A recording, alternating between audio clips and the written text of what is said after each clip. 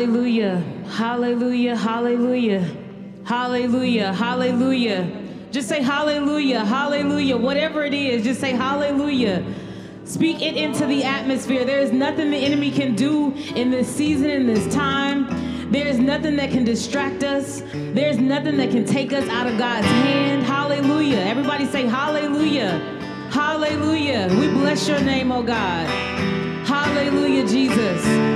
Hallelujah. Go before us, God. Hallelujah. Set the atmosphere. Be in this place, oh God. Meet people where they are, God. Hallelujah. See our hearts, Jesus. See our hearts, Jesus. Let us not be blocked by the pain that is stopping us or in our way, God. We just edify. We lift your name in this place, God. We fight back with the word in this place. Hallelujah, hallelujah. We bless your name, Jesus. We bless your name. We bless your name. Hallelujah. Hallelujah. Good morning, Unity. Good morning, Jess. Good morning. If you feel up to it, go ahead and stand to your feet this morning. We are going to worship God and we are going to declare his word this morning. We are going to sit, not just sit with, but declare Proverbs 3 this morning. How many of you know what that says? We're going to write it on the tablets of our heart. Why do we do that? Right, we have to write it down. Soraya actually asked on Thursday, why do we hide? I asked her before I brought this up, but why do we hide the word in our heart? Why do we do that? But it's because when things start to happen, we have something to pull from. We know when we eat things, whatever we eat comes out of us. If we eating the word, it's going to come out of us in those situations, in those circumstances, in those relationships. If we write the word on our heart, that is what's going to come out. And we do it what it says. Hallelujah. So can we worship this morning? Can you declare for yourself that you will write it on the tablets of your heart this morning? Amen. Amen. All right. It's a fun song, too. So we get to worship and praise and be excited that we have the opportunity to write it on the tablets of our heart this morning. Amen. Amen. Well, let's go. Hallelujah. It just says, and I want y'all to say it with us, all right? This first round, just say it with us. This is where we declare it. Amen? Write them on the tablets of your heart.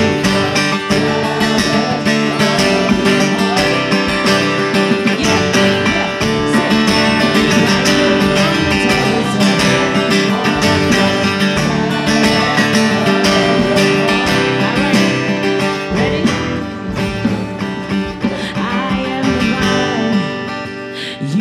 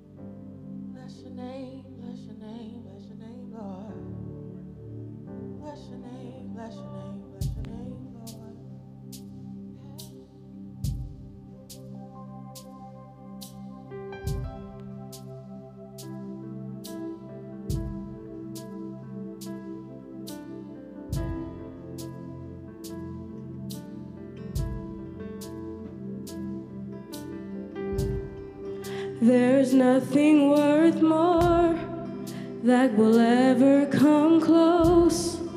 Nothing can compare.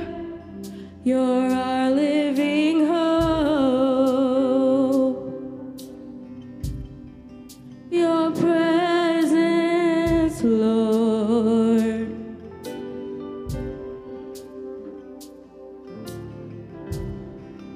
I've tasted and seen of the sweetest of loves, where my heart becomes free and my shame is undone.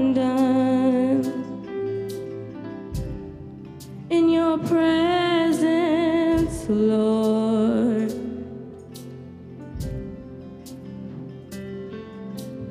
Holy Spirit, you are welcome here.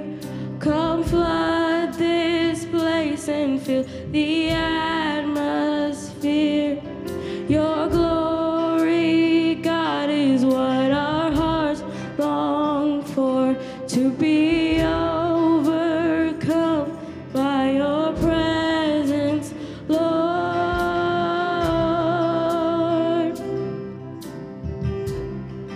Your presence, Lord.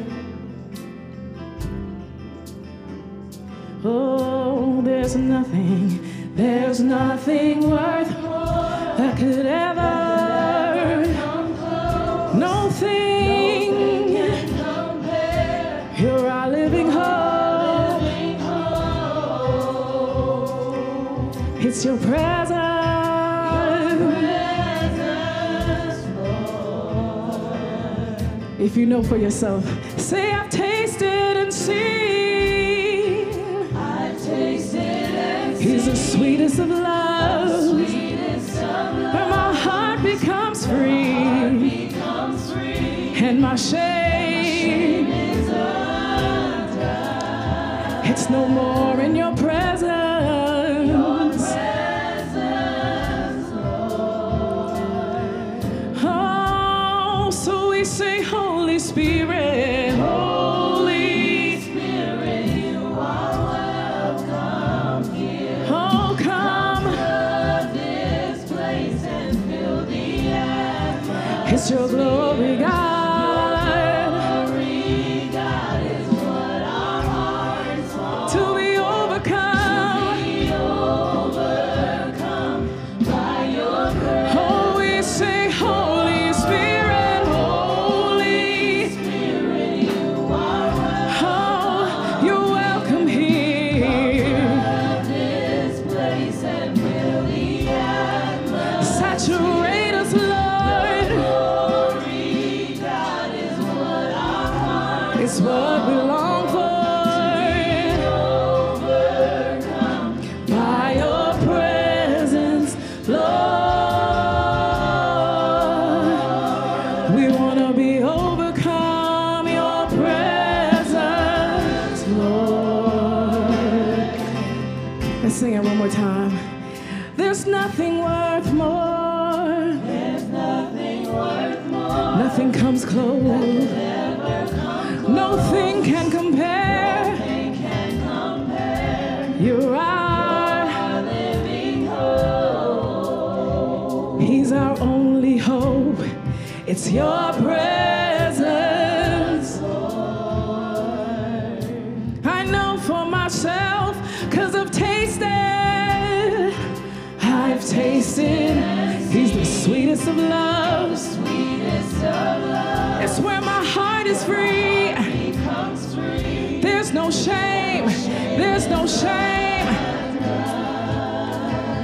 in your presence. Oh, so we say, Holy Spirit.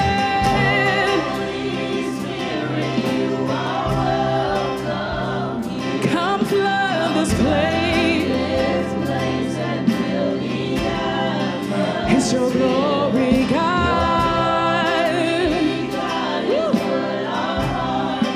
To be overcome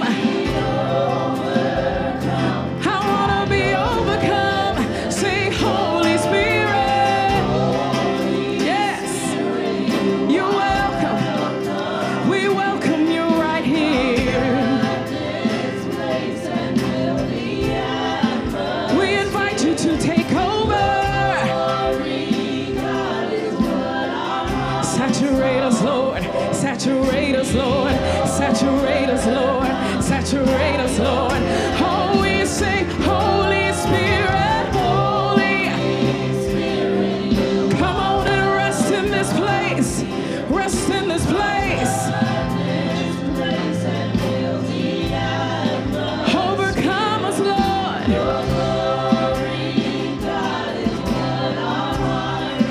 To be overcome.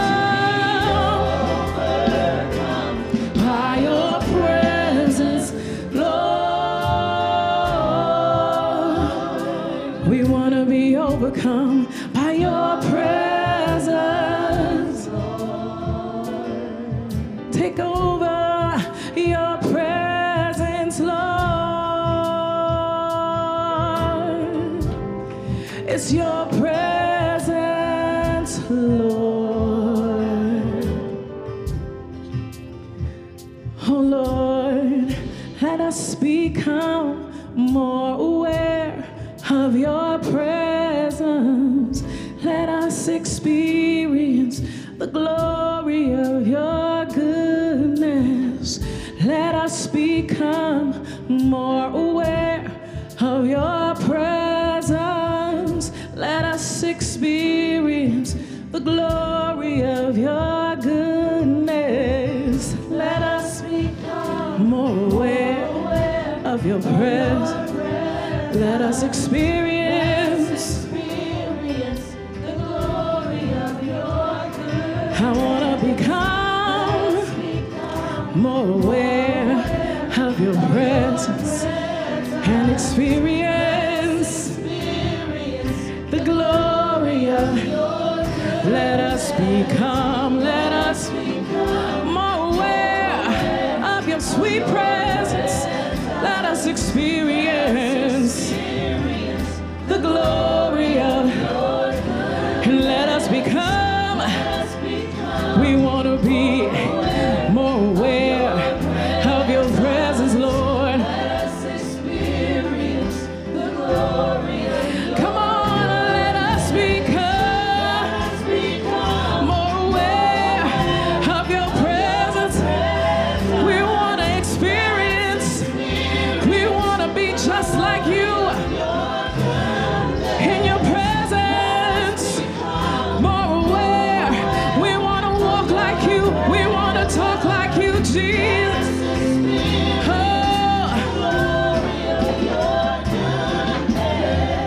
Oh, so we say, Holy Spirit, Holy Spirit, you are welcome here. Come flood this place and fill the atmosphere. It's your glory,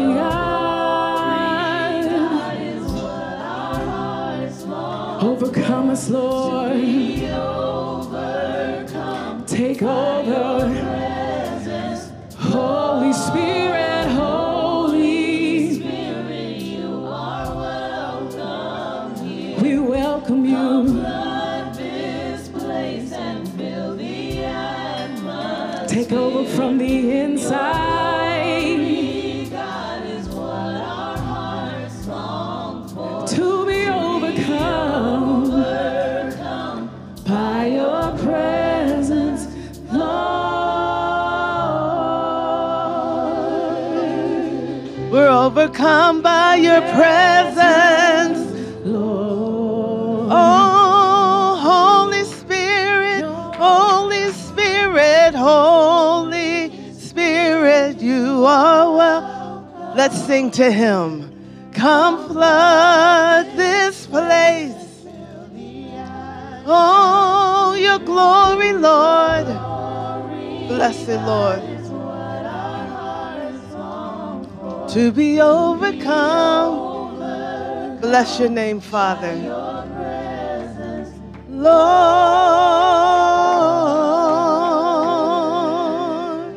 Bless the name of Jesus. Hallelujah. We bless the Lord. By your presence, we're overcome by your presence, Lord. Thank you, Jesus. Oh God, we glorify you. We magnify you. Oh, hallelujah. Thank you, Jesus. Oh, you're faithful. Thank you, Father. Oh, your presence, your presence. Hallelujah. Thank you, Jesus. Now let's continue in a heart of worship unto the Lord.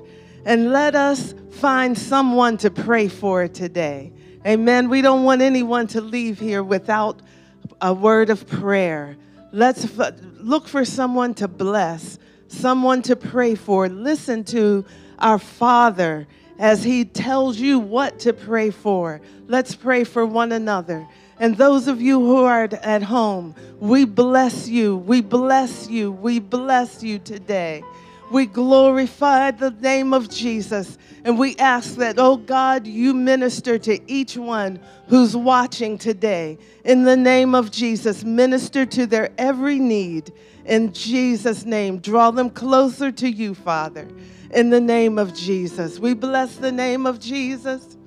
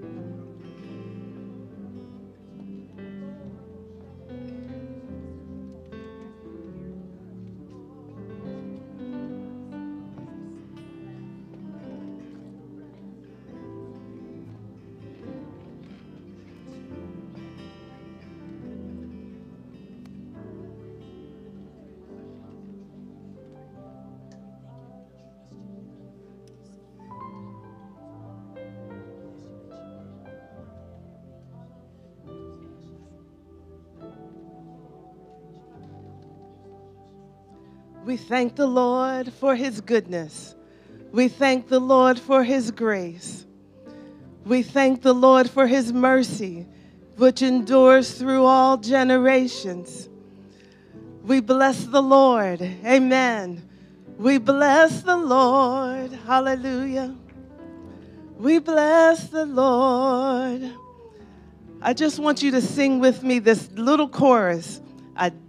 God just gave it to me, okay? Bless the name of Jesus. Oh, blessed be the name of the Lord. Sing it with me. Blessed be the name of the Lord. Oh, blessed be the name of the Lord. Sing it. Blessed be the name of the Lord. Oh, blessed be the name of the Lord. One more time. Blessed be the name. Hallelujah. Blessed be the name of the Lord. Oh, blessed be the name of the Lord. Blessed be the name of the Lord. Thank you for singing with me. We sang to him. We bless him. We honor him. We glorify him because he's worthy. Amen.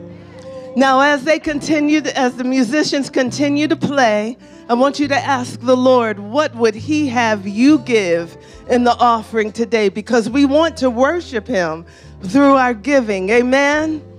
So ask him. And then once you have your offering, please stand. Even if you don't have anything monetarily to give, you have your heart to give. Amen. And you give with a joyful heart. So I'm going to ask you to stand. Hallelujah. Blessed be the name of the Lord. Blessed be. Hallelujah. Thank you, Jesus. Blessed be the name. Hallelujah. We're going to pray right now. Father God, we thank you. Thank you. Thank you for your goodness. Thank you for being here with us. Father, thank you for the opportunity to give unto your kingdom, Lord, so that your glory, so that you can be glorified. And we ask that you multiply the gifts and minister to the giver. Father, in the name of Jesus, we praise you and we bless you. In Jesus' name, we say amen. And follow the directions of the ushers. And those of you who are at home, you can join in. Just go to our website, ucjc.org, select giving, and follow the prompts. Amen. God bless you. God bless you. Praise the Lord.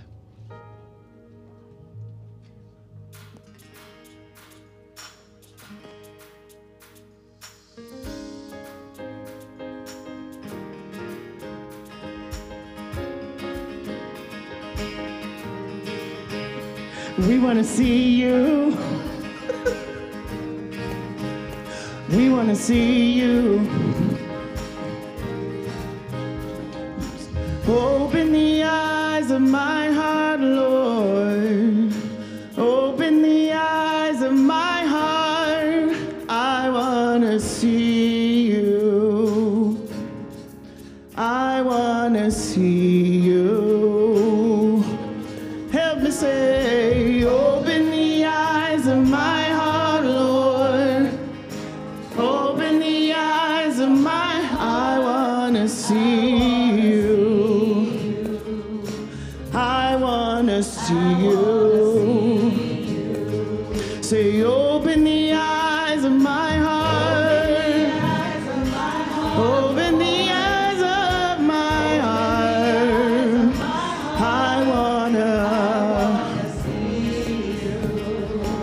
I want to see you. To see you high, shining in the light. Pour out your mighty love as we sing holy, holy. To see you high, shining in the light of your glory.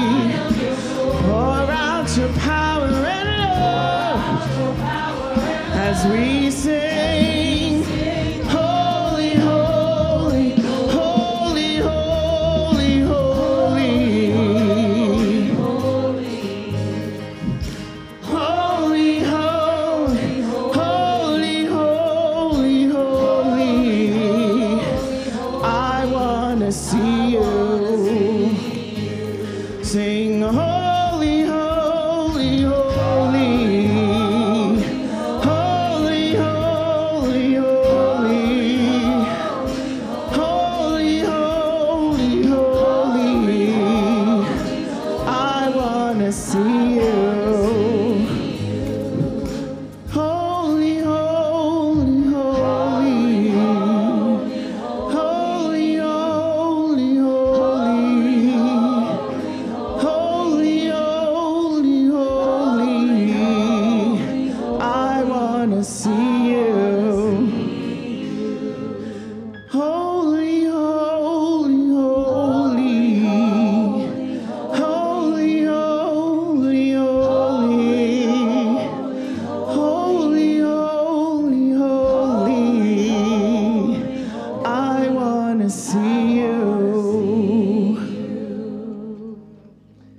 the Lord.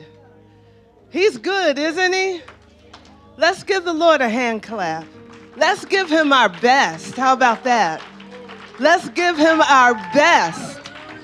Blessed be the name of the Lord. Hallelujah. Hallelujah. You're good, Lord. Thank you, Father. Amen. We have a faithful Father. Amen. Amen. Now, this is a part of the service I really enjoy. On behalf of Pastor McKenzie, Sister Sharon, I want to acknowledge our visitors. Unity, don't you want to see who's here today? Amen. So visitors, we have any visitors, please stand. That's all we're going to ask of you. Praise the Lord. Let's give them a big hand. Amen. Amen. Please continue standing while our ushers hand out visitors packets.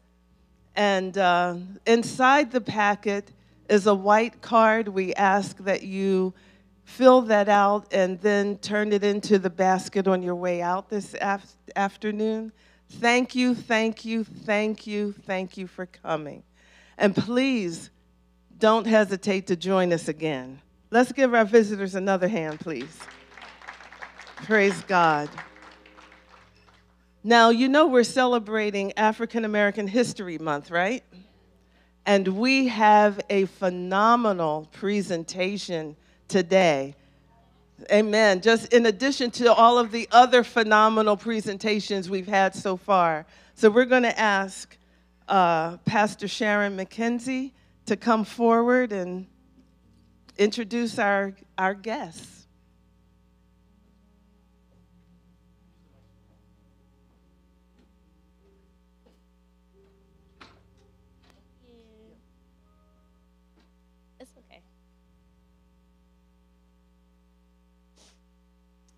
Good morning, Unity and friends. My name is Heaven Thomas, a member of UCCM, our campus ministry, and today we enjoy privileges because of the sacrifices made by many who dared to dream and stand against racism, segregation, disenfranchisement, Jim Crow laws, and socioeconomic inequality. There have been dreamers who faced extreme obstacles, pressing towards civil rights for African Americans. This morning, in honor of African American History Month, Sierra, Gabriella, Vincent, Alana, and Christiana, representatives of Unity Christian Campus Ministry, will present a piece written by Pastor Sharon McKenzie, a native of Mississippi, who experienced these racial disparities firsthand. Ladies and gentlemen, the dreamer's dream.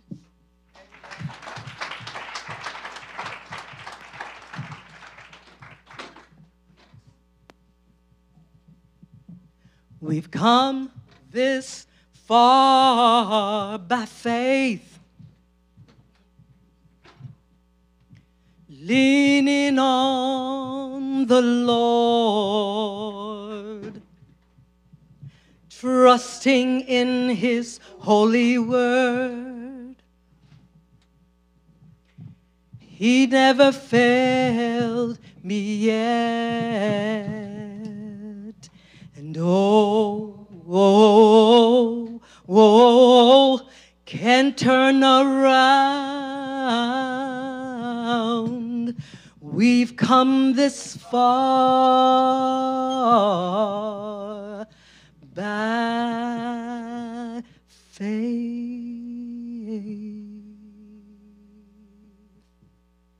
I am the dream. I am the dream. I am the dream. I am the dream. I am the dream. We are the dreamer's dream. Breathing, living, manifestation of the dreamer's dream. Never give up on the dream. We are the dream. Now, sitting together on cushioned seats, wining and dining in eloquent places, paid for by the dreamers who endured the pouring of hot coffee and soup, ketchup and mustard, milk and milkshakes on their heads, flowing down, down, down, flowing down like anointing oil to their feet. Then, dripping on down to us, the dream, giving us the privilege to eat and drink together anywhere, sitting side by side, touching elbows in integrated settings, not being denied. Purchased by dreamers who suffered vicious dog bites into their soft, precious flesh. Then, enduring the force of high-powered hoses bashing against their faces and chests.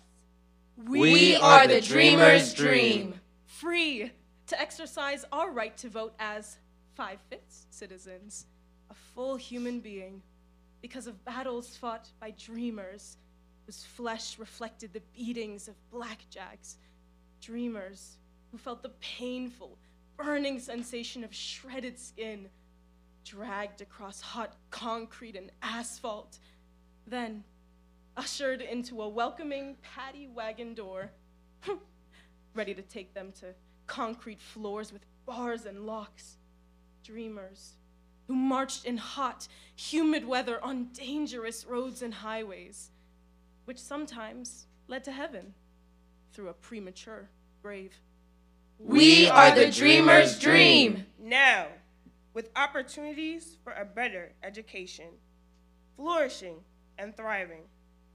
No more outdated, hand-me-down biased books, an old secondhand scratched up desk, delivered from a segregated school on the other side of the tracks.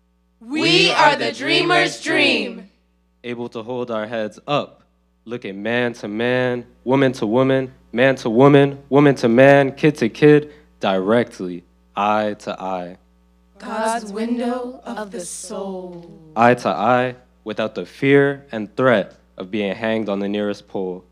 This gift of equality and respect, bought and paid for with the prayers, the blood, and the lives of many dreamers who rose above their own personal fears, laying new opportunities at the feet of a possible dream. Can't you see them marching through the jeering crowds being spat on? Derogatory statements screamed viciously at them out loud. Look how they stood against insurmountable odds of prejudicial hate, while they search for new ways to modulate new tones and new voices, to penetrate and open the gates to freedom for the dream. We are the dreamer's dream. Will we take the dreamer's dream for granted after all their suffering and despair? Will our lack of vision, love, and humanity reverse the dream into a living nightmare?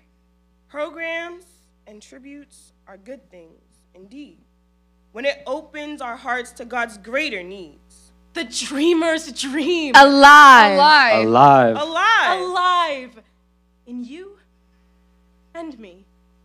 Reflect on its reality. Wake up to its responsibility. I am the dream. I am the dream. I am the dream. I am the dream. I am the dream. We are the dreamer's dream. Breathing, living, manifestation of the dreamer's dream. With every new generation, new dreams arise, and others become the dreamers. So with the help of God and mankind, let us never, ever give up on the dream.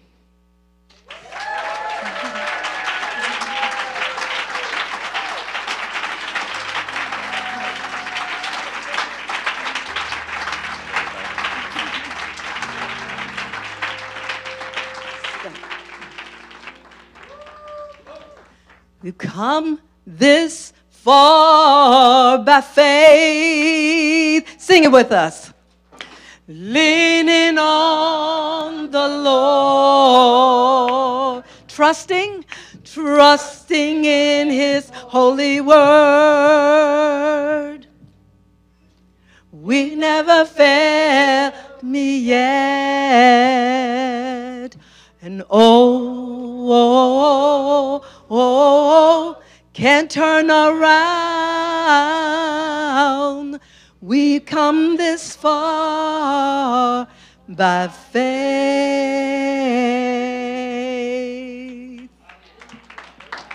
Amen. Wow. I'm going to come up here and say, I am the dream. And I challenge all of you at some point today to say that. I am the dream. You're not too old. You're not too young. Somebody, thank you. Somebody thought of you when they were going through. So somebody thought of you when they were going through. And I would love a print copy of that. Thank you. Hi, I'm Jeanette. Nice to see you again. And I'm here with your morning announcements. And I'm going to be brief. I say it every time. This time I mean it. I think. A reminder that there is a financial meeting after church. Right when we're done, you tiptoe on to the multipurpose room. There's some chairs set up. We will be brief in this meeting. I'm anticipating brevity. But we will be talking about some budgetary things and also voting on some changes that need to be made to the bylaws regarding the treasurer reporting requirements. So after church, after your time of prayer and worship and ministry, just, head on over there, chat for a few minutes, and our meeting will be brief. Encounter. Thank you. Encounter is a time where we get into some deep worship and praise and prayer, seeking God together in this space. Our next encounter will be next Sunday, February 25th, 6:30 p.m., and our dear brother Femi will be sharing a message that will lead us into a time of pressing even deeper into God's presence in response to the teaching. That's a great photo. Is he here today? That's a great photo. The Keystone Family Alliance supports vulnerable children and teens and those who care for them through adoption and foster care. They invite everyone to their free event on February 20th, which is this Tuesday, 6:30 p.m. at the Penn Stater.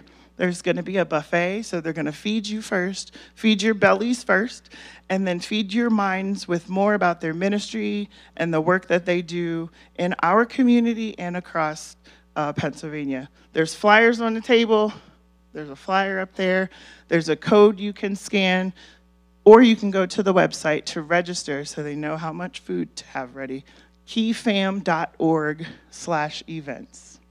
Got it? Thank you. Thank you. And so we'll have our next leadership session with Bishop Courtney McBath. Yeah, you can. Okay, thank you. We're excited to have him here March 23rd and 24th. That's the Saturday and the Sunday. Bishop McBath is an MIT graduate who carries decades of leadership experience in the church in a variety of ministry roles and working with Fortune 500 companies. So he is well-versed in the leadership realm, okay? He'll be here Saturday for our leadership wineskin starting at 9:30 a.m. And this is open to all UCJC leaders and anyone who serves in a ministry.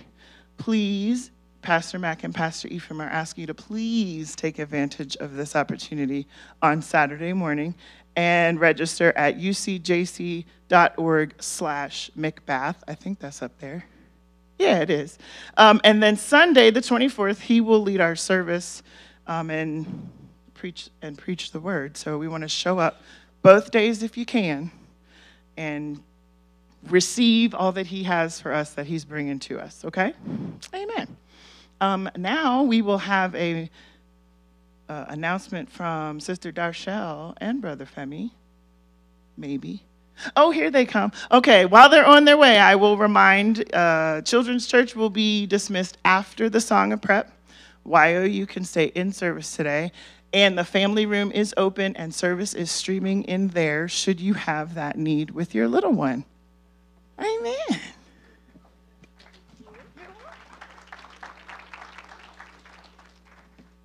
Good morning, Unity family. Okay. Femi and I'm Darshell Ross, and I'm Femi.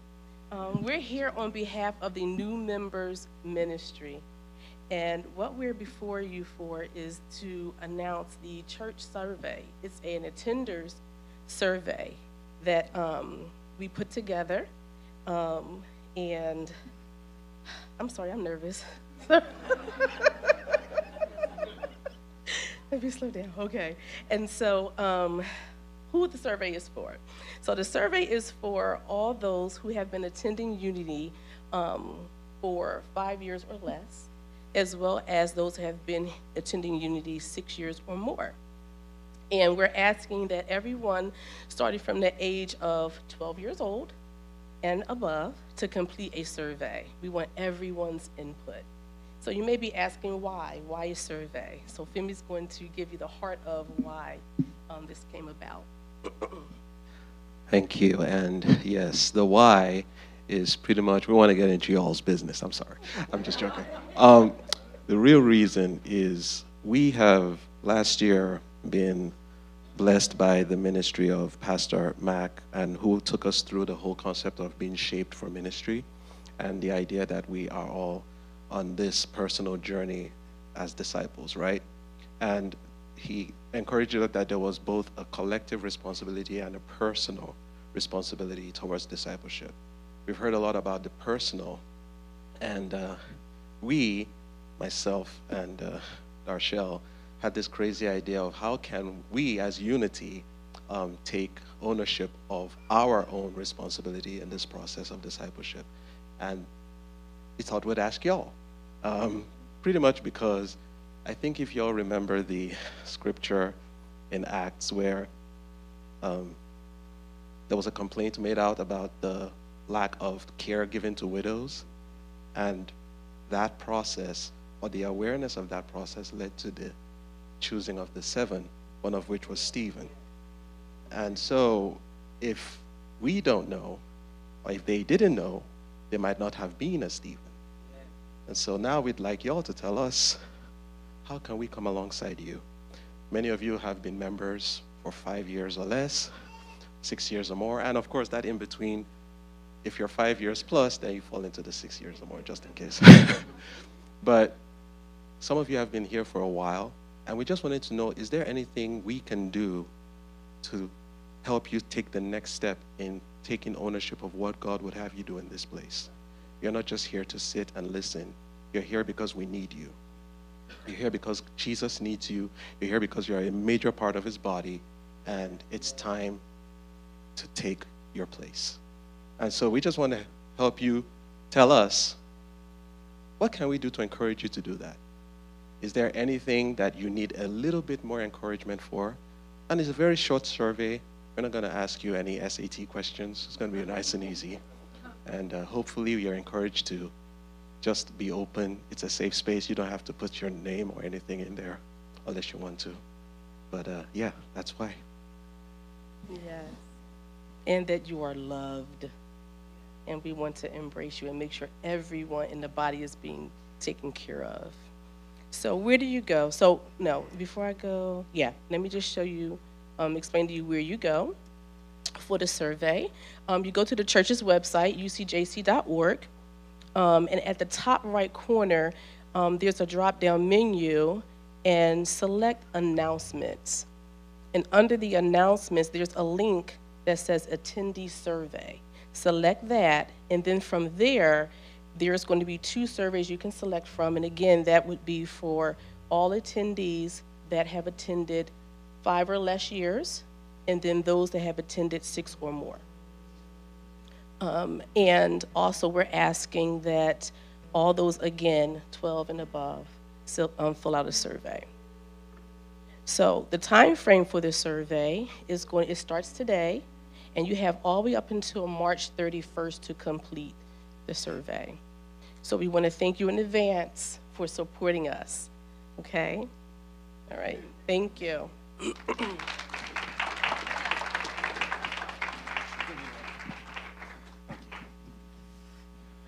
Good morning, Unity. I have the distinct pleasure,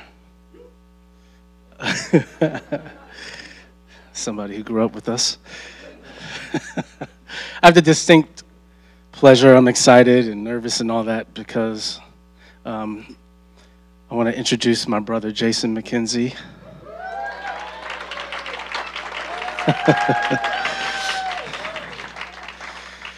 And he's going to offer a song for our song of preparation this morning. This is an original, something he wrote. I just want to say publicly that I'm very, very proud of my brother and the journey he's been on. He's a man who loves God, who's continuing to grow. And again, it's just great having him here. He and his family live in Kansas City, Missouri. But again, we have the honor and privilege of worshiping with him this morning. So welcome, if you will, my brother, my big little brother, Jason McKenzie.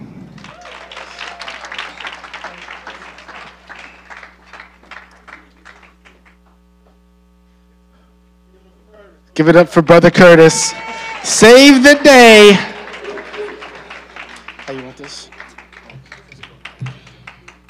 It's such a pleasure to be here. I've been I've been away for a while. It's always home. I'm going back home. My mama, my daddy. Is my guitar coming through? So gonna go after that poem, Mom, because even we had a conversation yesterday. This song is named I Will Remember. And just talking about your history and what the Lord has done through the hard times and the things that the messes that he's shown himself faithful through. And that's what this song is about, is looking back to the mercies of our God. It comes from out of Deuteronomy 8, when the Lord says, remember the Lord your God who brought you out of Egypt, who took you through the desert or the wilderness to humble you. And this song reflects the journey of Israel, which kind of mirrors our journey as well. So.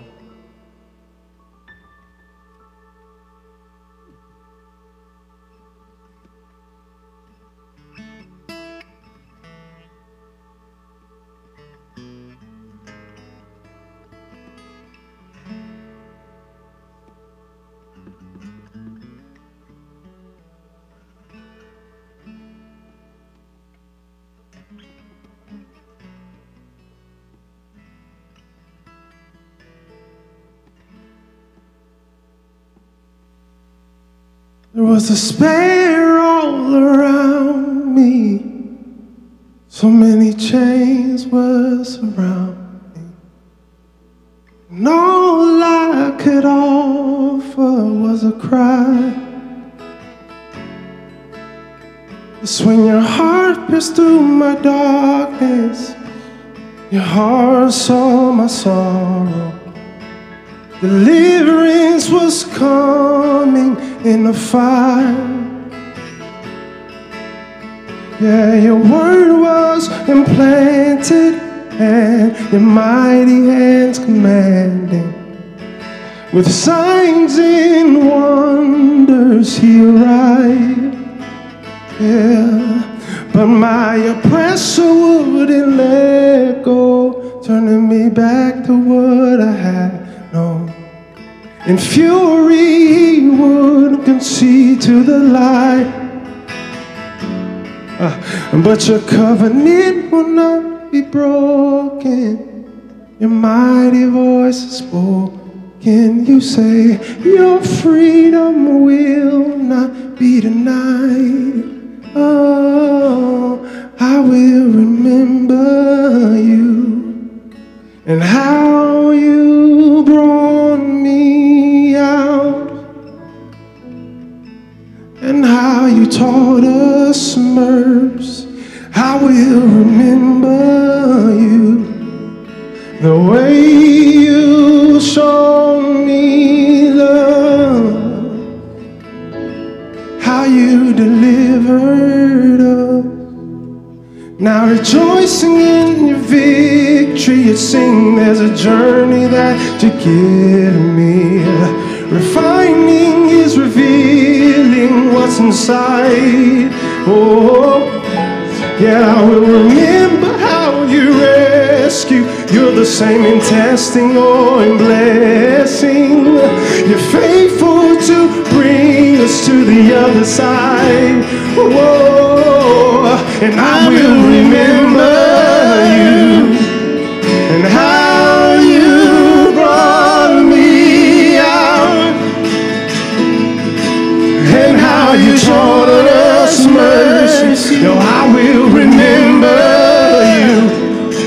The way you showed me love, how you delivered us, you changed our hearts within us. You bring forth life, you bring forth life, the chains that once bound in us. You broke those ties. You bring forth life. You change our hearts within us. You bring forth life. You do. You bring forth life in those chains, oh Lord, that once bound in us. You broke those ties, Lord. You bring forth life, so I will remember you, yeah, and how you brought me out. Go ahead, remember now, and how you taught us. Oh, we remember you, Lord. Remember you, the way you showed me love. Oh, how you deliver. Come on, remember the goodness of Lord. I remember you, Lord, and how you brought me out. Oh, and how you taught us mercy. Lord, I will remember you, the way you showed me love, how you delivered us. Even now I remember. Oh, I think on the goodness of Jesus, yeah, and all that He's done. My heart cries out.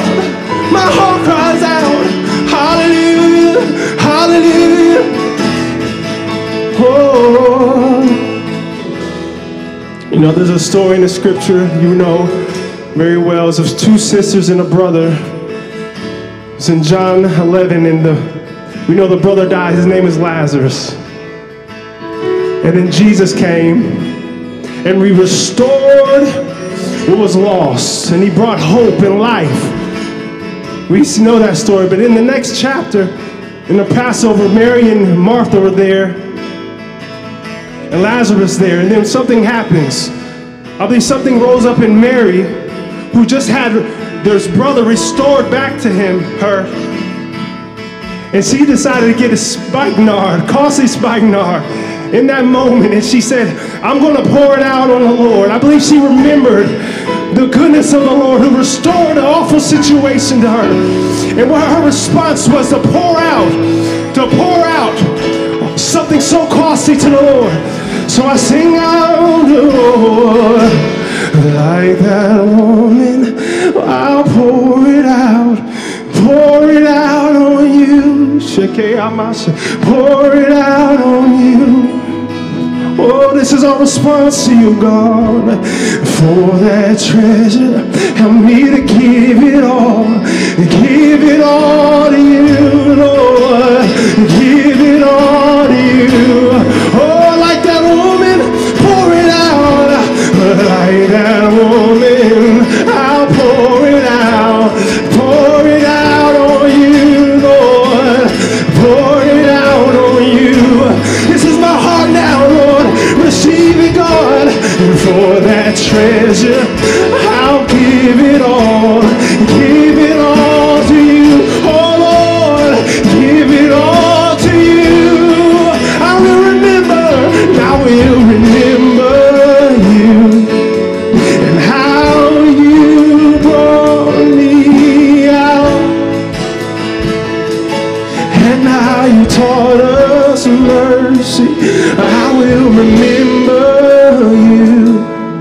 The way you showed me love, but how you delivered us. Offer up your worship now. Let this be a moment of worship. We overcome by the blood of the Lamb and the word of our testimony. Somebody's been delivered in here. Let the response be a heart of worship, a life offered out, a life offered out.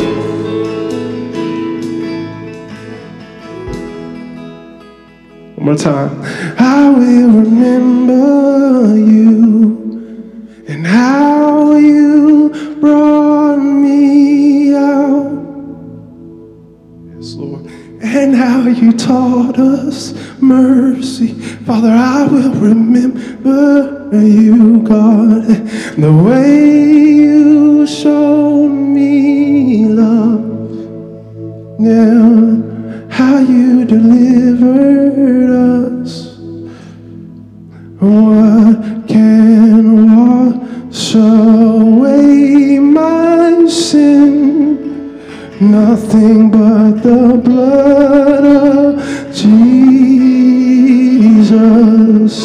What can make us whole again? Nothing but the blood of Jesus. Lift your voices here. We're singing, oh, precious is the flow that it makes me white as snow. There's no other found, I know. There's nothing but the blood of Jesus. One more time. Sing, oh, singing, oh, precious is the flow. Yes, that makes me white as snow. No other found, I know. There's nothing but the blood of Jesus. One more time. Nothing but the blood. Is nothing but the blood of Jesus. One more time. Is nothing but the blood. Nothing but the blood of Jesus. Bless your name, Lord. Bless your name, Lord.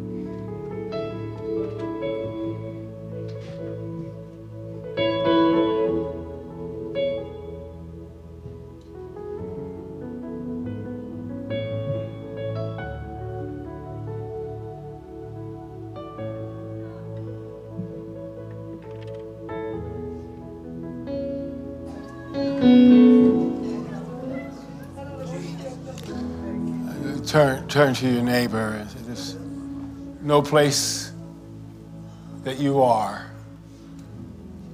that he cannot reach.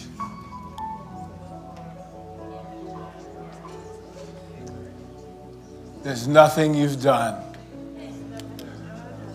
that he cannot redeem.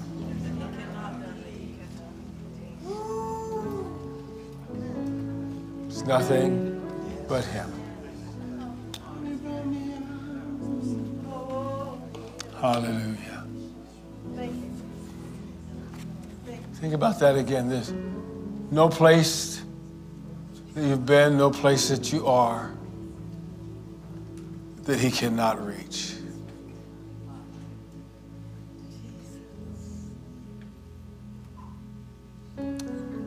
There's nothing that you've done or will do that he cannot and has not redeemed. He is so good. We are so grateful today.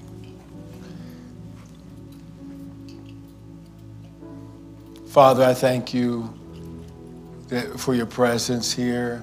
I ask that you just let me be a vessel that you can flow through, a conduit that you can share your heart and your principles through today to your people.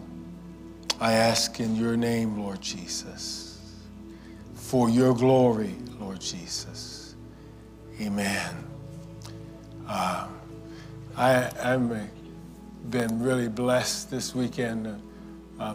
It's always, as parents, Sharon and I get excited when our children come and we have them all here.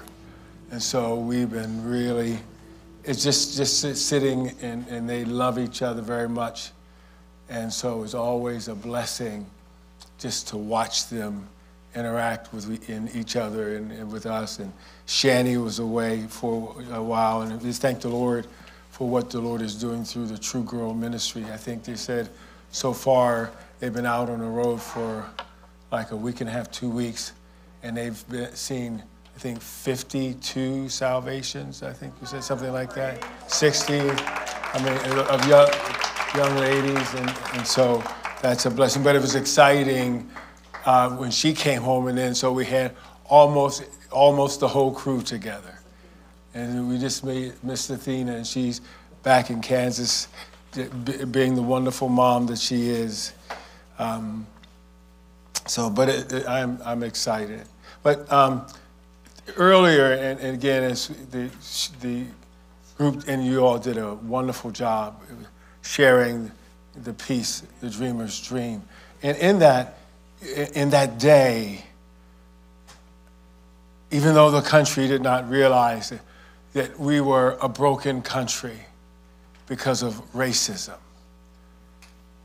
And God, many of the women and men and boys and girls who took part in those marches and sit-ins and hazarded their lives for a dream of equality, they were following God's dream. And God planted them in a broken world to be a light for what his love could be. Are you hearing me? And God was pleased. They had the honor and the blessing of being agents of God in a broken world at that time, in a broken United States at that time. Well, if we fast forward to today, if we look at it, and it's not that racism itself has completely disappeared, but when we look at our world, there's so much, and we look at our culture here in the United States and maybe other places in the world too, there's so much brokenness. You young adults who are on the campus now, right now Thon is going on, and there are thousands of young people, young adults, up at the Bryce Jordan Center. But how many more hundreds and maybe thousands are sitting in their dorm room depressed? How many are going and don't see, they want purpose but don't know how to find it? And I have good news. I have glorious news. Amen. In this day, God has purposed a people. Just like he did in that day so many years ago and throughout his history. He's always purposed a people. He's purposed a people that he would be able to plant in the places of darkness to be agents of his life. And I want you to turn, everybody in here, if you love Jesus, everyone who names the name of Jesus, turn and look at somebody and say, God, tell him you are God's agent of light and life.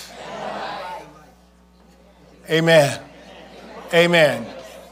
think now I want you to think about that as they said it to you. Because you could hear it but not receive it. You could hear it but not understand its impact. And the impact, because what God is intending, the impact he is intending, because God doesn't do anything haphazardly. He does not do anything without it meaning for it to have an impact. Because when I say that, that means that in Father's heart, he has set you and sent you to have an impact with his love and his light in the places where you are planted. So I want us to say that again. Look at that person again. And both as you tell it, declare it for them, but as they say it to you, you're saying it to each other. As they're saying it to you, without any qualifications, I want you to receive it in understanding its glorious weight for your life. So tell them, you are, amen, an agent of God's light and his love. I'm adding a little bit. Strategically planted to make an impact for him. Amen. Amen. Amen. Amen. Amen. Amen. And I want to, we've been talking and kind of beginning to round this out for a few weeks as I've had opportunities to talk with you. We've been talking about standing in your authority. And in these last few weeks, positioning yourself to stand. Positioning yourself to stand. Last week, I talked to you about positioning yourself to stand in the day of deception. And I just want to take just a brief moment and just run down through a couple of the key thoughts that I shared with you last week. Positioning yourself to stand in the day of deception, and understanding that a world trapped in the deceptive schemes of Satan is not the problem. The problem is the amount of deception that has infiltrated the church. But we also, even as we see and understand that that's serious, because we are the answer, just like I shared with. And so if I am that thing where light and life is meant to come through me, and I am strategically planted by God to do so, but I am deceived by the schemes of the devil, my impact is diminished by the level of the deception I'm living in. Are you hearing me? So that's why it's so important. But we also have the good news that you ought to know that even though that may be the adversary ever works to undermine your life and your effectiveness for God, and your life in general. But you ought to know that God has equipped you to discern and stand against the devil's schemes. He's equipped you. He's given you the greatest thing that he has given you is his Holy Spirit. Yes. He is giving you, because the Holy Spirit, the devil can never get one over on God. So the Holy Spirit is the discerner of what is truth versus what is false. What is light versus darkness is what empowers you to stand against every work of hell that would try to undermine your life. And so he's given you his Spirit. And then also, he's saying, the Lord is saying to us, as you make a personal commitment to growing, he's saying, beloved, as you make, just not being satisfied with being saved, but as you make a personal commitment to Christ likeness and spiritual maturity, you're going to be standing strong. And some key things, 5 key elements for Christ likeness and maturity and spiritual growth are personal prayer and worship. I mentioned these to you and talked about them in detail last week.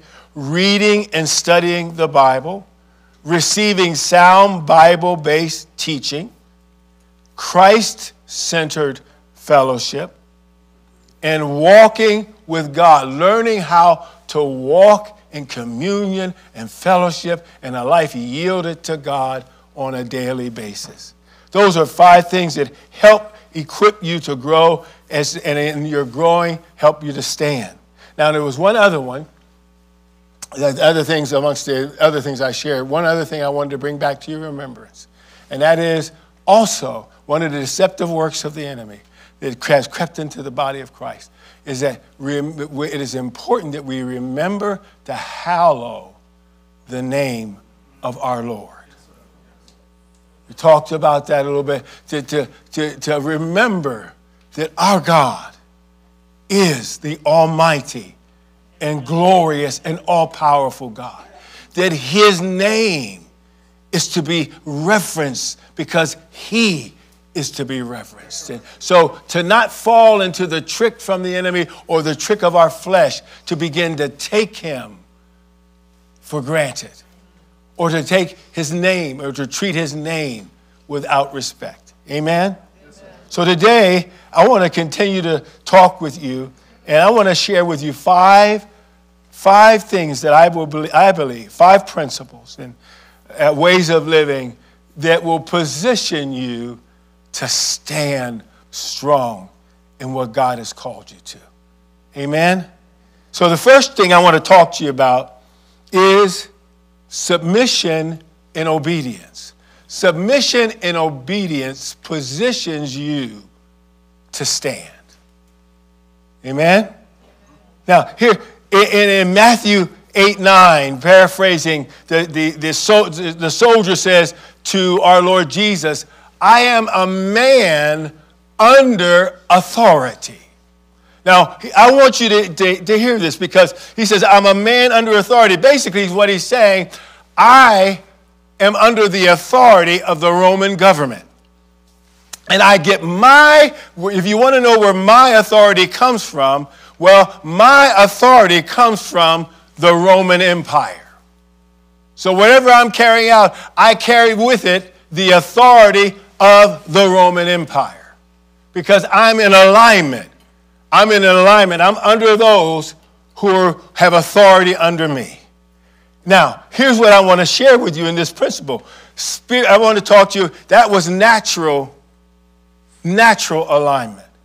I want to talk to you for a moment about spiritual alignment. I want you to understand, beloved, that your authority is not based on how smart you are, how strong and how powerful you are.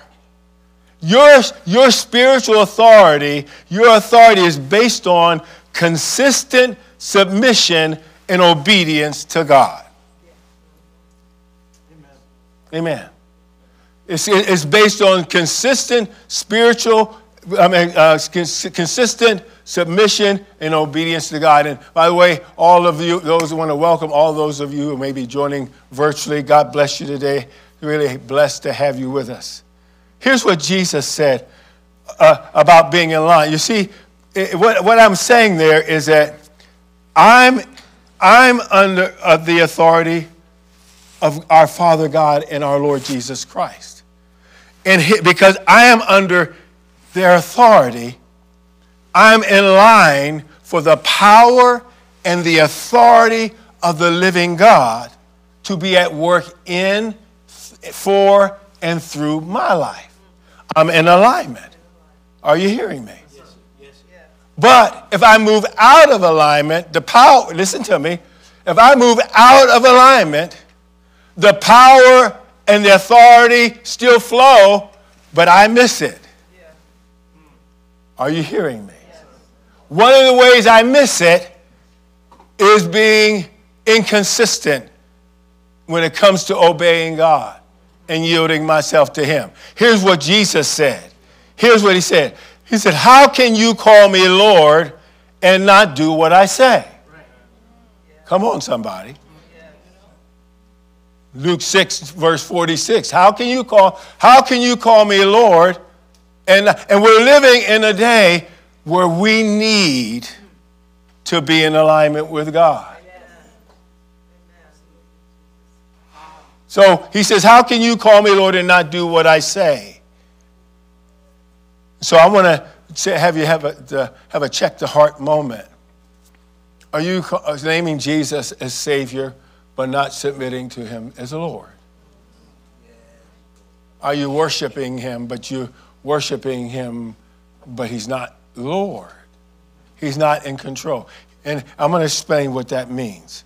Now, here's what it means. See, because, and it's interesting, these two words, because they're not sometimes in our world where we're free people. You know, sometimes the most popular words. But see, let's get right to it. Here's what submission and obedience is. Submission and obedience require that you give up your rights and die to yourself. Yes, sir. Submission and obedience require that you give up your life and die to yourself.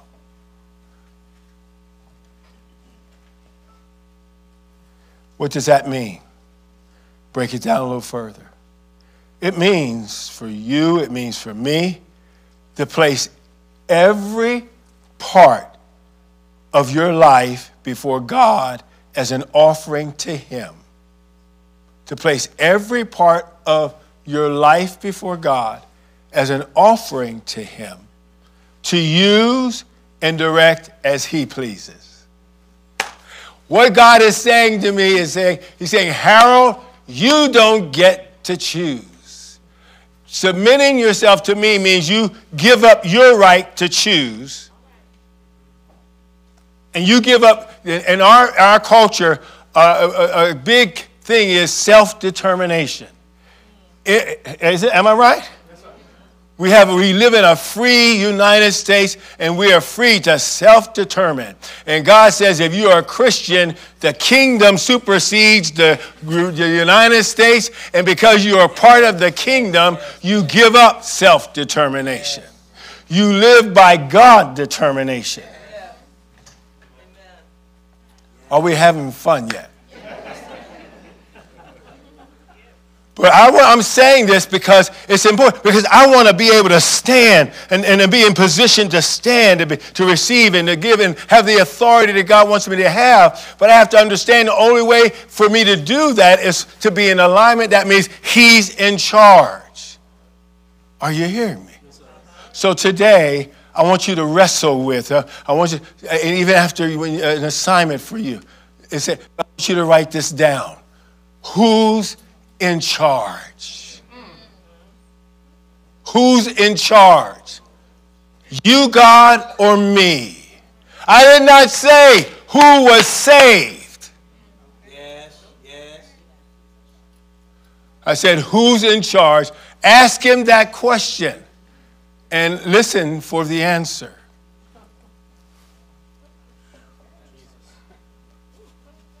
All right? Because I really do. I really do want him to be in charge, but I find out some ways where I need a greater level of submission and a greater level. The more I die to self, the more God can be manifest through me. And so I'm learning more how to give up my rights. Husbands, sometimes God says, who's in charge? And sometimes being a husband, Ephesians 5:25, husbands love your wives as Christ loved the church and gave himself up. And sometimes giving, and he gave himself, he died so we could have. And sometimes in a marriage, dying to self. On your job, but you understand what I'm saying. Okay, so you got that assignment? So here's the second one. The second key to positioning yourself to stand, rejecting sin positions you to stand. Are you hearing me? What am I saying? Resisting, making up your mind to resist any. Not to, see, I can look over there and say, I know that's a mess. Okay? But I'm doing things that are outside of God's will in my life. So it's rejecting any lifestyle. See, we are going to sin. That's why Jesus died, not for just for what I did. He died for everything I was going to do.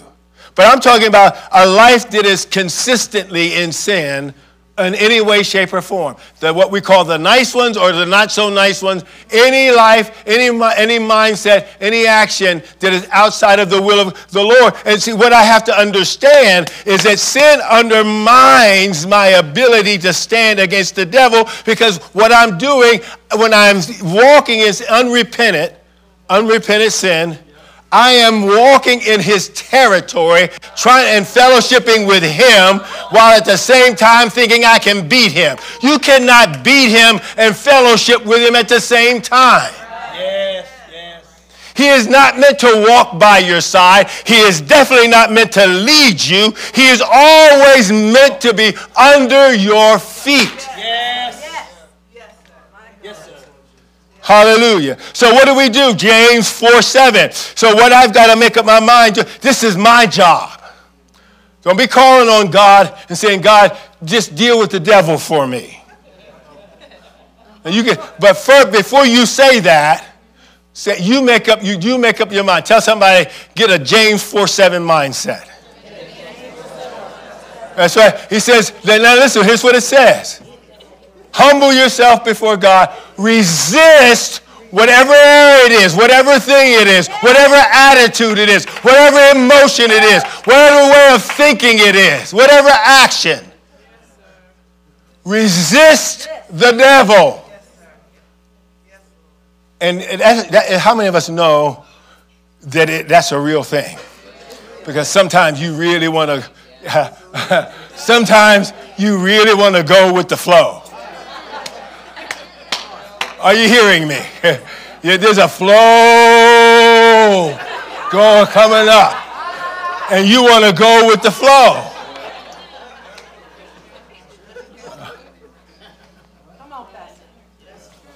Hallelujah. But we have an answer. We have an answer. Bless the Lord. We have an answer. Glory to God. That answer is in John chapter 1, verse 9, because like I said, we make mistakes. Okay? When you look at that. See, tell yourself, because so we need to speak to ourselves, be quick to repent.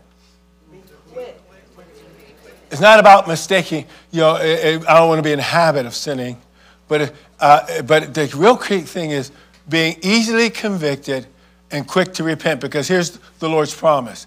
If we confess our sins, he is faithful and righteous so that he will forgive us our sins and cleanse us from all unrighteousness. Tell somebody, praise the Lord. Praise the Lord. Amen. Amen. Be quick to repent. Be quick to repent. Your friend tells you something, because sometimes people can see us. God lets people see us. Your spouse tells you something. And because people know us and see us better, and they're right. And kind of part of the reasons that you can know they're right is because how defensive we can tend to get when people are right. And so, but instead of, when the conviction of that wrong comes to your heart, be quick to repent and receive that promise. Are you hearing me? Hallelujah. Amen. Rejecting sin. Another thing that is so powerful, important, third point, is faith. Faith is a key to standing in who God wants you to be. It's a key. It is a key, a foundational key. You see, let me share this with you. You cannot, listen, it's hard to consistently walk with God without faith. It is hard to consistently walk with God without faith. Hebrews 11:6. You see, here's a little phrase that God gave me several years ago. See what faith looks like. See, you have to keep purposing at more and more, even when you're in times of great doubt and maybe feeling confused, but it is, listen, here's what it is. Here's my little thing, my little definition of faith. It is believing that God is who he says he is. He is who he says he is. That's where you start. God, you're all that you say you are. But it's also believing that he can do everything he said he could do. Amen. God, if you said you could do it, you can do it. I believe that. Everything you said you could do it. But there's one last part that is so important. See, because that's all kind of non-personal, isn't it? I mean, believe it's, but what I mean is that it's important that you believe that he is who he says he is and that he can do what he said he could do for you.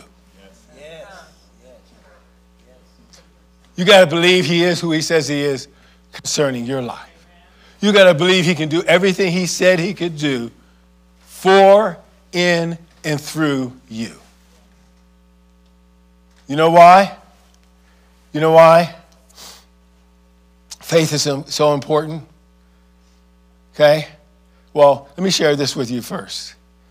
See, connected to that believing is that, believing that God is who he says he is. He can do everything he says he could do. He can do it for, in, and through you. But to know the thing that guarantees this for you is that Jesus, especially concerning your adversary, the devil, is because knowing that Jesus defeated the devil. I don't have to defeat the devil. Jesus defeated the devil, and I'm in Jesus, and he has given me authority. And when I say me, I'm talking about you. Okay? So knowing that he defeated the devil, and he has given you authority over him, over the devil, and authority, listen, authority to accomplish his will concerning your life in the earth.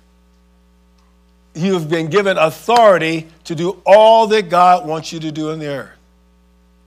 Now, think about that in the context of faith, but it takes the onus, and the reason why I think it's important, and why faith is important is this, because it takes the onus off of you, because it's important because accomplishing God's will and standing in that authority and accomplishing God's will in the earth is way beyond your own capacity. Yes. There's no way you can do that on your own. I don't care how hard you try.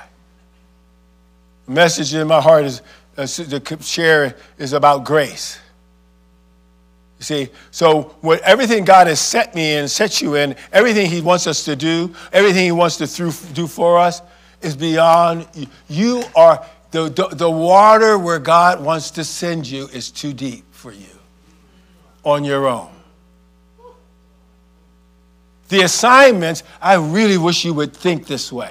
That's why I keep preaching this stuff to you. I really want, when I say God has set you, I want you to know and understand. And if I figure maybe if I say it enough time, it's going to start to get in your heart that you will see yourself the way God is causing me to see you, because he sees you that way. Yes, sir. Yes, sir. You are meant for the deep water. You are meant, listen, not somebody's name that is up in the light. I've said this to you before. Some legendary person. You're the legendary people. Okay? And that's why you need faith.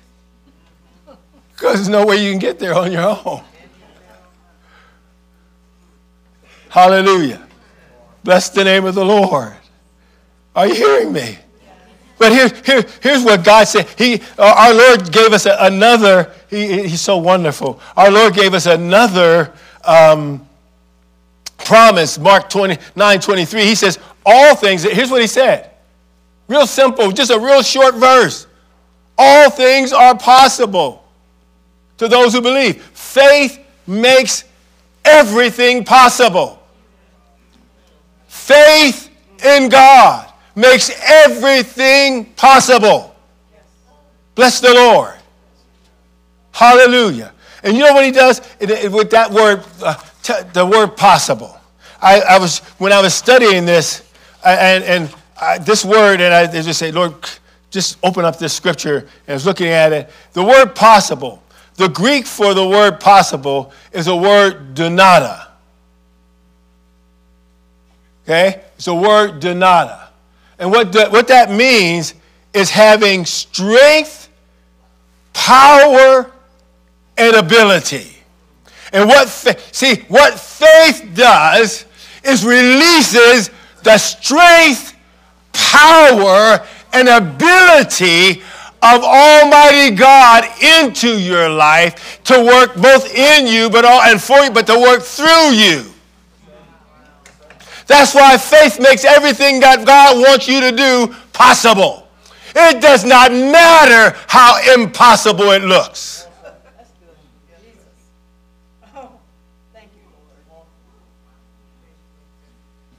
Faith makes everything possible. So, who in here, God has told you something, and we were talking on Tuesday. We were talking about some big stuff. Pastor, we had a wonderful men's meeting. Amen. There's only 4 of us, but God was there. But I'm telling you, the presence of God was there. And we were talking about some big dreams. Things that aren't really possible, but they were stirring in the hearts of some of the men who were there. And God says, see, does anybody have a dream that kind of seems a little bit overwhelming and it won't let you go? And and there's some things you've walked away from because maybe you couldn't see yourself doing it. God just says, believe me. You don't have to, Letitia, you don't have to know how. Come on, sir. Are you hearing me there? Young man, young lady. You don't know, young man, young lady too. You don't have to know how. You don't even have to have the skills. Come on, sir.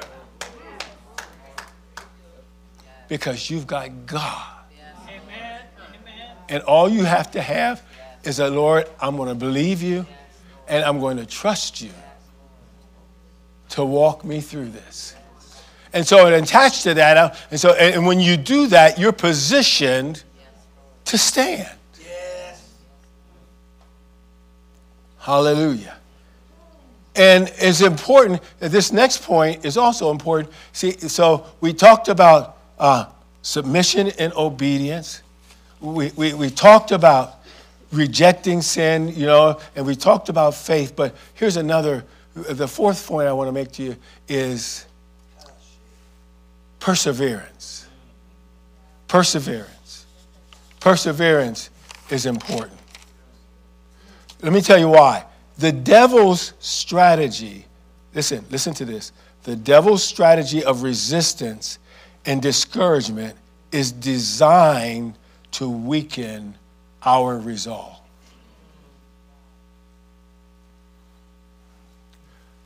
I said this to you before. Our adversary knows that Jesus has given us victory. He just wants us to back up off of what we have. Instead of standing our ground, he wants us to get worn down enough that we just give ground. His strategy of continuing to resist. Anybody have ever felt the resistance of the enemy? It may look like sometimes, but listen, here we go. You know you're headed in the right direction. You know you're doing the right thing. You know this is a God thing, all those things, but yet you just keep running into the wall. Are you hearing me? Yeah. Now, some of it's life stuff, but also, what does the scripture say? We don't war. It's not just about flesh and blood stuff. And so, the resistance is designed, listen, the resistance is designed. The discouragement, the frustration are designed to weaken your resolve and to get you to compromise. Yeah. to get you to settle for less than what's really yours. That's what Israel did. Is that scripture, I think it's in Numbers, or it's in Joshua there, and there were, God from Abraham up through Isaac, Jacob, through Moses, told them, God said, I am giving you all the land. You are to displace, because these nations will not worship me. They will not submit to me. You are to replace everybody. That's what he said. And boom. Don't you like it when you take a step of faith and it all works out right away? And you don't have to have perseverance. Anybody have some that period of time? I'm jumping up and down. Anybody have that period of time where you just we're getting everything you asked for, and everything, and all the stuff was getting moved out of the way, and you rebuked the devil and he left? Okay, but listen. This is important. This is important. The scripture says that there are a group of people in the land who made up their mind they weren't leaving. And they kept resisting. And it also says that God let them be there on purpose to teach the people. And to even teach them how to fight. To teach them warfare. But what they did, this one tribe of people, they made a treaty with them. And you know what God says? Because you made a treaty with them, they will plague you for generations. Because you did. I didn't tell you to compromise with the devil. Come on, Pastor. Oh, my Lord. Thank you, Father. Hallelujah. Yes. But what does the word teach us here? Galatians. See, here's the encouragement from God's word.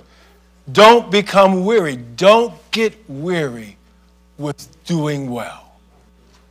Don't get weary standing your place, persevering forward. Don't get weary. For at the proper time, you'll reap the harvest if you do not faint. So don't get weary. Here's another good one for us. Okay? Hallelujah. Bless your name. In Ephesians 6, verse 13. Glory to God. In Ephesians 6:13, here's what it says. After you've done all you can to stand your ground. Tell somebody this is a mindset. After you've done all you can to stand your ground, keep standing. Keep standing. Lord, with your help, I'm not going to be moved. I'm standing. I'm standing. Why? Hallelujah. Here's some good news. Here's some real good news. See, here's a real good point for you to remember. This is why you need to do this. Here's another side of, because we don't sign up for resistance. We like quick answers. We said that. But guess what? Resistance is for you. It's not just against you. Learning how to persevere is important. Because, see, your assignment, the fact that God has positioned you, it's important that you know how to persevere. When he puts you there on your job, in your neighborhood, you like I said, you're his light. You're his agent of life. You're the one he wants to make an impact and to bring his love and light into the dark places, the hopeless places of the world, which is your neighborhood, where you work, where you go to class, where you are in the dorm. And when you go in there, you're going in there also, not just to bring his light and his love. You're going in there on a spiritual-led rescue mission. A rescue of I've talked to you about this before. In 2 Corinthians 5 or 6, he says, I have given you the ministry, the anointing of reconciliation. And you have to have perseverance.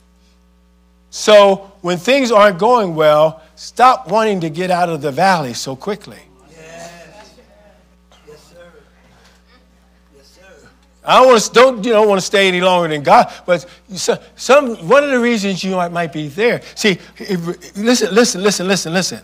See, trials and difficulties help you actually listen to how great this is.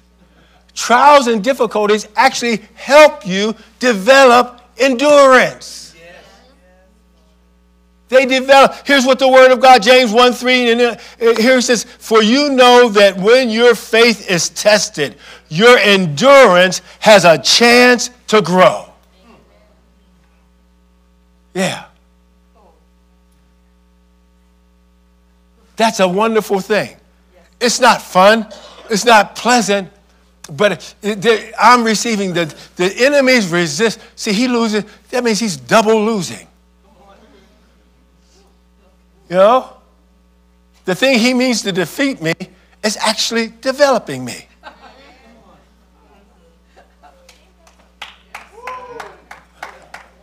Yeah. Yeah. All right. So here's my solution, because I know my strength is limited. Okay, so here's my solution. I have two scriptures to help me. One is Hebrews 4:16, paraphrasing, you know. Well, no, actually, I'm going to read that. Hebrews 4:16. So let us come boldly to the throne of our gracious God. There, somebody say there, we will find, or we will receive his mercy, and we will find grace to help us when we need it first. I need to get in the practice of running in God. Lord, I feel overwhelmed. I feel like but I'm running into you to give me the grace, to give me the strength to stand, to keep my position, Lord. Are you hearing me? And here's another one, real simple. Isaiah 40:31. Okay? Isaiah 40:31. Want to read that? But those who wait for the Lord. But look what they have. This is the Amplified version. Look at what it has in the parentheses. Those who wait. What does waiting look like? So I'm going to wait. It's not, again, this is one of those times when the resistance doesn't seem like there's any movement, and I got to keep standing, okay? But I'm standing who expect, look for, and hope in him, his ability to make it happen. Will gain new strength and renew their power. They will lift up their wings and rise up close to God. Are you hearing me? Amen. Hallelujah. Like eagles rising toward the sun, they will run and not become weary. They will walk and not grow tired. Hallelujah. Perseverance. Last point.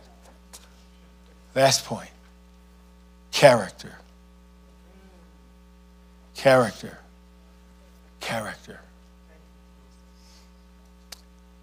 Character's important if we're going to stand. Here's what Dr. Edmund Chan, pastor and author, writes about character. Character is formed in us as Christ is formed in us. So with that in mind, our desire should be, Lord, I want Christ-likeness. Lord, produce Christ-likeness in me.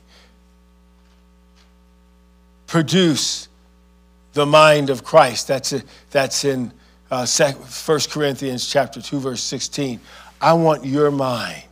Because if I have your mind, your way of thinking and perspective, if I have if your character and nature, then I'm going to have character.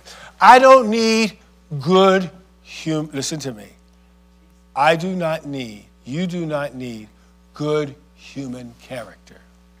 If human character was good enough, we would not have needed the cross. Okay? Okay? But I need godly character. You know why it's important? Listen to me. Listen. Listen, authority without character is dangerous. We are living in a world where are we seeing it all the time? We're seeing people in authority who do not have character. We see it, we're seeing it in government. I mean, we're getting ready to go on an election, and who has character? I mean, the last election, I was never so sad ever. I'm telling you the truth. So I'm not looking forward to the election, but I thank the Lord we have the right to elect. Well, I didn't say, Lord, I'm going to be unhappy no matter which way I vote. And we have leaders, but listen, we're not just exempt. The government is not just in the body of Christ. We see authority without character. We look you can look across the board where character in this day is at a premium. Are you hearing me? But here's the good side. Here's the good part. When you purpose to let Jesus to produce his character in you, when your aim is godly character, it will produce godly fruit. Amen. Are you hearing me? Here's what the fruit found in Galatians chapter 5, and also if you look in Colossians chapter 3 and places like that. Godly character produces holiness, righteousness, but also love. We are in a world that needs love. Godly character will help you love better. It produces joy, not only personal joy, but joy that gets poured onto other people. It produces peace. Oh, I started off sharing with you today talking about the fact that the atmosphere that you find God has placed you in is an atmosphere where so many people lack peace. But because you're letting God's character work in you, you become a purveyor of peace. You become a conduit of peace. Are you hearing me? Kindness, goodness, faithfulness, gentleness, self-control, compassion, forbearance, forgiveness. And there's more. There's more. But here's what I think is important. Listen, God can trust people with these character traits. He can trust people with these character traits with his authority.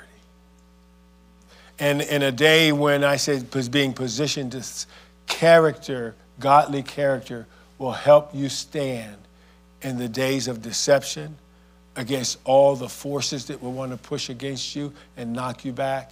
Character helps you stand. Amen? I want to be a man of godly character. And I want you to be a people of godly character. Godly character is willing to take the long way around.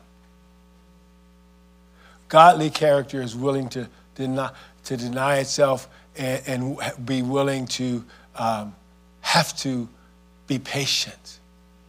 Because when it says patience there, it's like, they're not talking about 5-minute patience.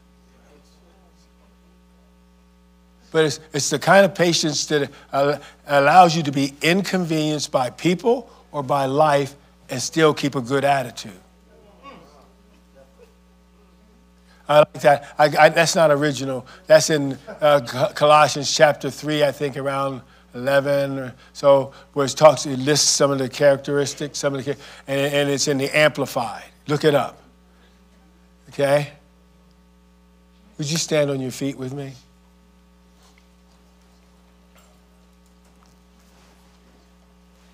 I thank God for just being able to tell you this again and again, because I believe in the day, he's igniting Pastor Vernon, Pastor Ephraim. He's igniting a people. He's going to be setting a people on fire. to set the places around them on fire for him. And he has set you, okay? Some of you, students, a little bit more temporarily. Some of us more permanently. But he has set you as agents of light and love to impact where you are.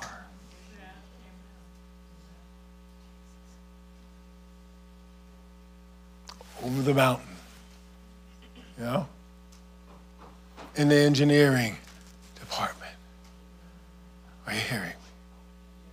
In admissions, you know, or students' affairs, whatever it is. But I thank you, Lord, over there, you know, with the football team. Amen. With the wives of the football players in the school district.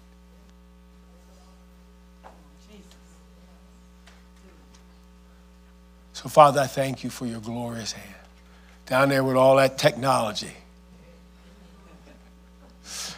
Amen. Smart as the computers, I tell you.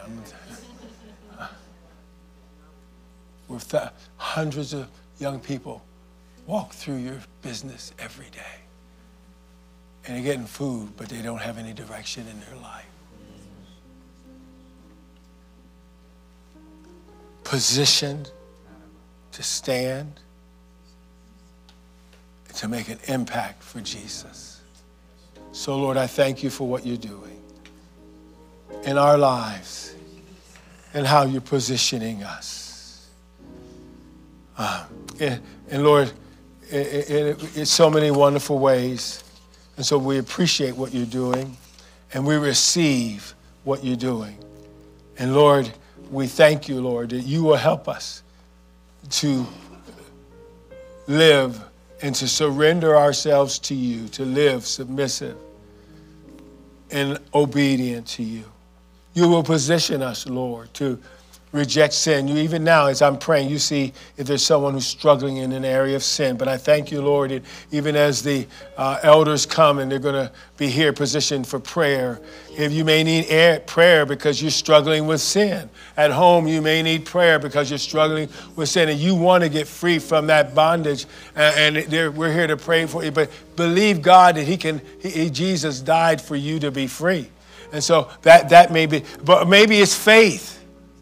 But I thank you that you're positioned in faith. Just use the faith. Don't look at Moses' faith. Don't look at one of the brothers and sisters. Just say, Lord, I want you to grow my faith. Amen. I want you to grow my faith. Perseverance. Lord, give me that. I want to be a spiritual bulldog, Lord, for you. I want to grab hold and not let go for you. Oh, Lord, produce your character. I need character. Produce your character in me, Lord. I receive it. Right now, if you don't know Jesus, I want to open up the altar for your relationship with Jesus. If you don't have him as your personal Savior, right now, just come. Come here or online if you're there virtually. Understand God has all these things for you too. And if you need to reach out, if you have questions, just reach out. Go into the where it says accepting Jesus if you want to receive Jesus. But maybe if you just want to be able to write a question. Just go to that area. There's a space for you to write your question or your prayer request, and we'd be so honored to pray for you or to try to give you an answer from the Lord. Look at somebody as we get ready to close. Tell them you are an agent of God's light and love. Strategically planted by God. To make an impact for him.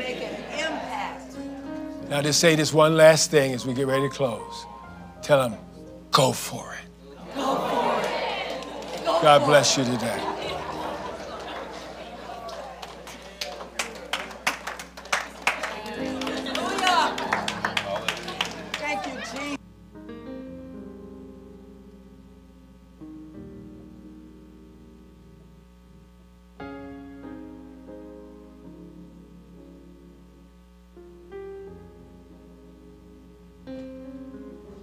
Praise the Lord. Are you encouraged today? You encouraged to go for it? Allow God to build that godly character in you. Have a changed heart, a changed mind, being transformed by the renewing of your mind. Amen. Praise the name of Jesus.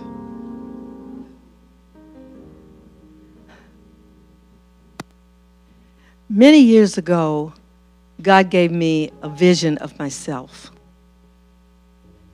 And I really didn't know how I was going to get there. How do I get to be that person?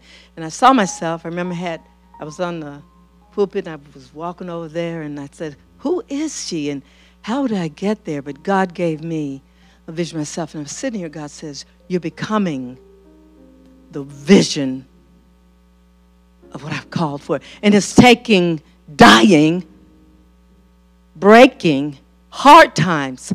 And I felt the Lord was saying to say today, see, I was in prayer. Go before God. He wants to hear you. Oftentimes we're waiting for somebody else to tell us what God has for us. But we all are so important. Gab, I didn't know. I knew this person was beyond me. But I was there right then. God said, you're becoming that person. Because I want to be sold out for God. Hallelujah. Praise the name of Jesus. You need to go before God. The Lord said, I would that all prophesy. That you can go there and hear God, your Savior, your friend, the creator of the universe, and he'll show you. God had to break stuff down. He had to break pride down. Self-centeredness. Whatever it is. But God loves you. I just felt the heart of God. And I tell you, I just never forgot that vision. And sometimes I can be a little forgetful at times, but in Jesus' name, I claim my complete. I've always been that way. That's why my kids say, Mom, you've always been like that. But I stood there right there, and God says, you're becoming. And I didn't know how. Candy, I didn't know, how do I get there? Because I was young, sometimes we think we just know it. The older I'm getting it, I don't know nothing. I'm so dependent on the Holy Spirit. I'm so needing Holy Spirit. There's a place God is trying to take us. That we're not just religious, but that we abide in God, abiding in Him, where He can break down those attitudes or, maybe a little jealous in you, but whatever. There's nothing He won't break down. Hallelujah, because He has the vision for you. And so you have to call on Him if you really want what Pastor's saying. Because there's a beautiful place for you and your call and what God is calling for. And I just felt the Holy Spirit say, tell them. You don't need Sister Sharon or Dr. Dre or Sister Vicky to tell you what the Lord is. We just want a word. The word is nigh unto you.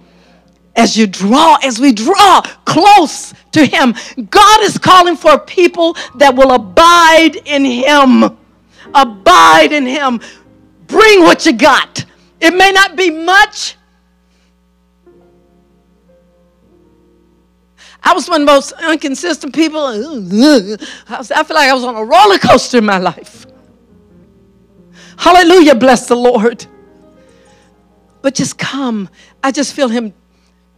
When I start talking, I get so excited. I'm not fussing or anything, but I just feel the love of God extended to His children, His sheep.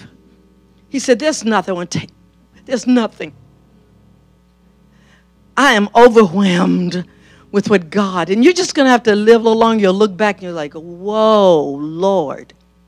God wants to give you a promise for yourself, for your family. My Lord, I was telling the readers last night that my family was falling over dead. I was put in a hospital from November until April. I've said that before, but I just want to make this point. Sometimes God will take you where you're by yourself because he wants to be found. And in that time, Alana, I was so happy. I was like, Nellie, I can't believe I'm in isolation. I'm just praising the Lord. But God spoke to me. But then a burden. Then what God did, he put a burden on me. A burden on my family. It was so heavy. And I said, Christina, how can I be so happy in here? And I was only 23 years old. I was young. How can I be so happy in here? Are you doing something? Hallelujah. God must going to be ready to do something, honey. There's some releases that are coming. You're not going to be recognizable when God, hallelujah, you're not called to be a woman of timidity, but one of power. And as God, he will humble. You stay before the Lord. I wish I had somebody to tell me that when I was 23. Hallelujah. The burden fell on me. There's nothing God can't do. And God spoke to me and said, if you will sing for me, if you will minister for me, not another person in your family is going to die without coming to know me.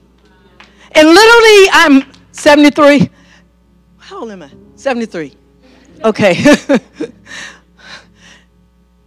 Saints, not one person in my family has died yet without coming to God. My own father, who I did not know, God sent that man to my house. Didn't know, he'd never seen my family, never nothing. God brought him into our home to live, and he was 89 years old. He should have been dead by 89, right? A lot of people are dead before 89. But he came to my house from Mississippi and was dropped off there, and Pastor led him to the Lord. There's no promise when confusion is all around, son. Hallelujah. God sees you in a crowd. And sometimes the pressures are heavy. But God is going to lift. There's a lifting coming. Young people, there's a lifting coming. There's a lifting coming. Hallelujah. Bless the Lord. But God is saying, I love you. And I want to show you. It's not for a select one or two or three. It is you. My sheep hear my voice. He cleanses our motivations for doing stuff, whatever. But it's all just surrender, saying yes to God. So now, hey, Vincent, I'm becoming the person God showed me in 1980-something. I'm like, how do I get there? Dying is not easy. When God wants to say, look, that is you. This is you. You look at it, let him ball that dross up, let him clean it out. Because you are gold in the rough. You're diamonds in the rough. Hallelujah. And I just know, Holy Spirit, God is going to work. This is God's ministry. And when we were conceived, God had to plan for us to be here. When you were conceived, God had purpose for you. So I'm just saying, really? Just go to him. And you can be honest with him. If I'm alive, we all can make it. Because I was always real honest. If I was upset, I was like, one hour. If I've been able to, I'm telling you, we all can make it. God's got something special, but he wants you to see. What do you have? Hallelujah. Hallelujah. Because you are somebody precious, somebody great. So God said, I'm going to give you a vision. If you seek him, he will be found. You might be coming with the wrong motivation in seeking him. God wants to turn some things totally around. He did it for me. Angie, he did it for me. He turned it around. But it starts with surrender. It starts with me saying, God, I need you. And ain't nothing going to get right. And you know, it's something. You've got people to tell you these things. We had to go up the, Pastor, it's really funny. I'm going to say one more thing, then I probably won't speak for another 4 weeks. But no. But I'm going to say, I know we got to stop, but this is important. God showed me another vision. And I had this machete in my hand. And I was before a jungle. And I was just cutting down through the jungle. I remember I was bleeding. It seemed like I didn't have shoes on, like I may have been somewhere in an African jungle. And I'm just cutting. And then it got where I had to go uphill cutting. I finally got to the top. And I'm ready to cross on over. Braylon, I'm ready. Okay. I'm scratched. I'm sweaty. I had cut down, huh? Oh, yeah. I'm scratched. I was bleeding. But I was happy to go. And I got there and God said, no. Wait a minute. Turn around. Somebody have cut a path for you to walk on. Somebody didn't have anybody to tell them how. How do I do this? But if you will rely on Holy Spirit, some people have tread a path for you. It may be a little bumpy. It may not be all smooth yet. But he says, no, turn around. Folks was following, and I had to help them over.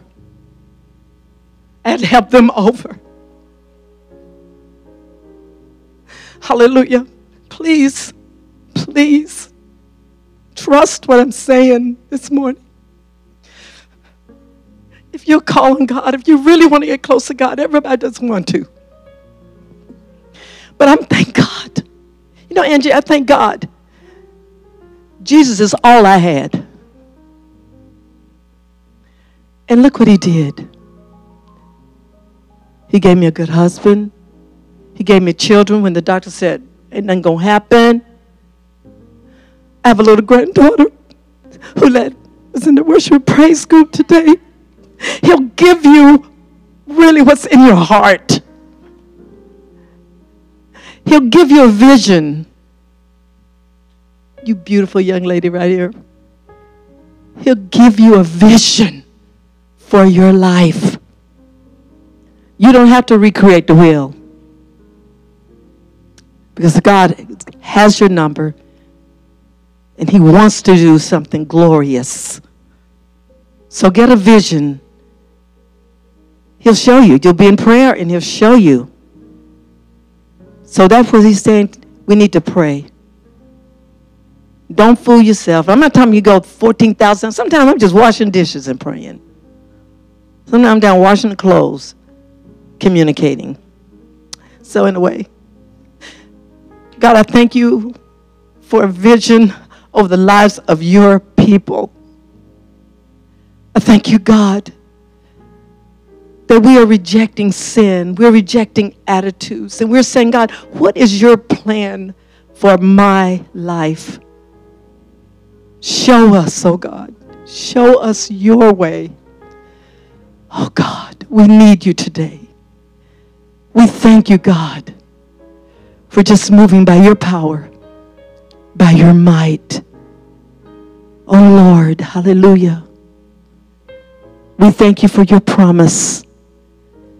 And God, for those who may not have a promise, give them a promise that they can hold on to. And let us go believing, knowing that God, you will do. You can't help but do what you want to do. Help us to have that faith. In the name of Jesus, we love you. Guide us. Oh, great Jehovah. Oh, God, we thank you that every person under the sound of my voice will go to you and receive vision for themselves, for their children, for whomever, in Jesus' name. Because, God, you want to produce what you promised. In Jesus' name. Praise the Lord. Those of you who desire prayer, please come up front. And everyone else, please quietly leave the sanctuary and make your way down to the multipurpose room for our finance meeting. God bless you. We love you. And we pray God's best for you this week. In Jesus' name, amen.